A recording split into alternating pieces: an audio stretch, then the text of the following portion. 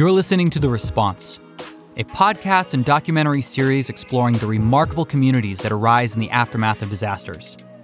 I'm your host, Tom Llewellyn, and today we're bringing you an extended interview with Sebastien Maire, the Chief Resilience Officer for the city of Paris. June and July had the two highest global average temperatures on record, presenting further evidence of the climate crisis, which is becoming harder and harder to ignore. During these 2 months of climate change-fueled heat waves, Paris had its hottest day ever, and there were nearly 1,500 heat-related deaths across the nation of France. I spoke at length with Sebastien about the 6 main resilience challenges in Paris, their 3-tiered approach to meeting those challenges, and how they are empowering the residents to directly participate and in many cases lead the process. Along the way, we discussed the 100 Resilient Cities program, community fridges, the role of social cohesion, and his view on the inextricable link between climate change and economic inequality. Before playing the interview, I would just like to take a moment and encourage you to visit us at shareable.net. In the past few weeks, the Shareable team has released several new resources, including our free guide for turning community spaces into resilience hubs, a new audio documentary episode of The Response about the 2017 Puebla earthquake in Mexico City, and our first documentary film. You can watch the trailer and sign up to host a community screening on our website. And now, my interview with Sebastien.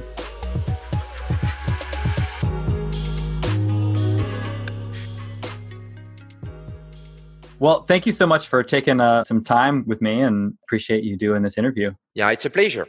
Yeah, so just to start, how's your week going? Very well, but I'm expecting it to end because I'm going in vacation afterwards, and it's getting long, Yeah. to be honest.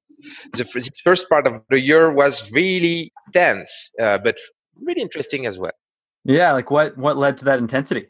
I think that the resilience and adaptation issues or goals are getting stronger in the opinion both of the population and the elected officials. And so what we've been doing for a couple of years now in Paris, which is embedding the resilience approach within the whole city organization and projects, is becoming more and more relevant for everyone because it works actually. And we just faced 2 important heat waves.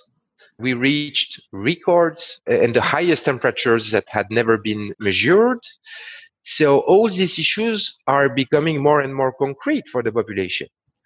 And so when we're saying that we should be more prepared, more aware about what's coming, and that we have all together to be at first conscious about what's happening, and then committed in doing things to tackle these issues and to answer to these main challenges, I think it's really bad to say, but such events are helping the cause because it's getting more concrete for everyone.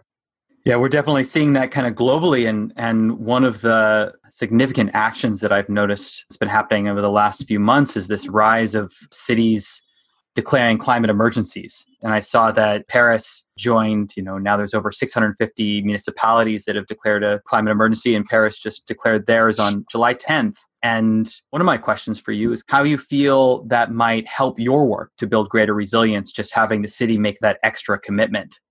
To be completely honest, this won't help my work. This is a political thing, which is important because the population needs to be aware, and that's the role of the mayors and elected officials to highlight the issues and the fact that we definitely need to shift to transition. But in my daily activities, anyway, we are always under emergency. And we've been working to change the city on a daily basis independently from this kind of announces. We've been turning all of the 700 schoolyards in Paris into cool islands, but we've been doing that already, and we will keep on, whatever happens. So I think this is complementary, that's important. But from my side, which is the administrative and technical one, it's not that determinant in the way I've been working every day. That was just a taste. To listen to the full episode, please visit theresponsepodcast.org or find The Response wherever you get your podcasts.